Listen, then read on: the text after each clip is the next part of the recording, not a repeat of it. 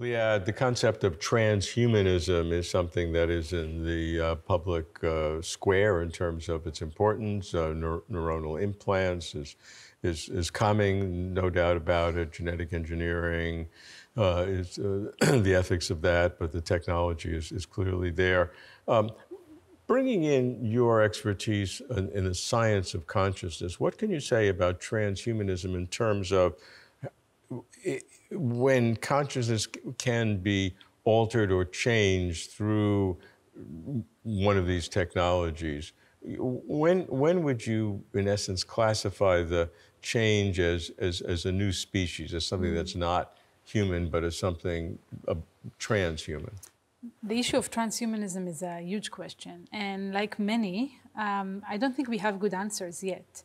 In a way, there are already cases of transhumanism, even if you take a drug, right? If you take a drug that changes your conscious experience, you're already a transhuman, at least to the period of time where you took the drug, or the hallucination-inducing one.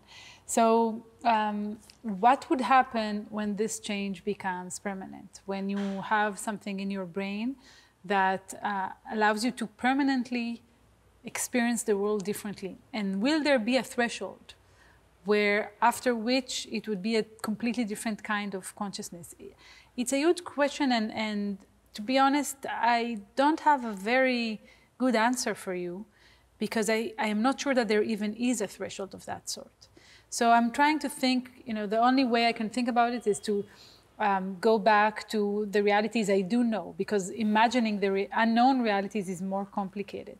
So for the realities I do know, I know that we changed our cognition and to some extent our experience dramatically with screens that have become an indispensable part of our lives. And I do think that we process information, and there are some studies suggesting that we process information differently due to screen exposure. Did we become a different species? No. Will there be a point? But the change is happening, and it is gradual. Think about other revolutions in human history. When we started manufacturing tools, when we started speaking, some of them were fundamental in the sense that you can think about a different species. Speaking humans and non-speaking pre-humans in a way are fundamentally different. Will it be the same level of revolution? It might. Will we be able to put our finger on it in real time? Probably not. It would have to be some historian sitting 20,000 years from now looking back and saying that was another point where we branched out in the evolutionary tree, so to speak. But I don't think we can do it, definitely not now, and even when it actually happens. In the transhumanism discussion, I don't hear a lot of talk about consciousness as being part of it. Right. Should it be? I think so.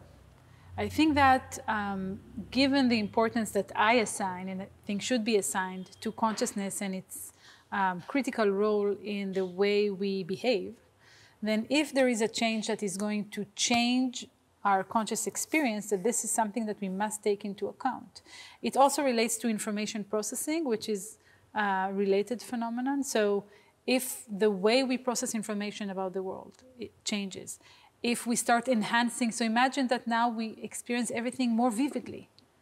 That would be interesting. We have, in my lab, we are studying the richness of perception, trying to understand exactly how wide it is or how rich it is. This is work led by Ronnie Hirschhorn. Now imagine that we can substantially increase it. What effect would that have on pleasure seeking and pain avoidance? These are all things that have practical, important meaning to our everyday lives. So I would definitely not neglect the discussion on consciousness, nor for transhumanism, neither for AI. Which is another field where this is relevant.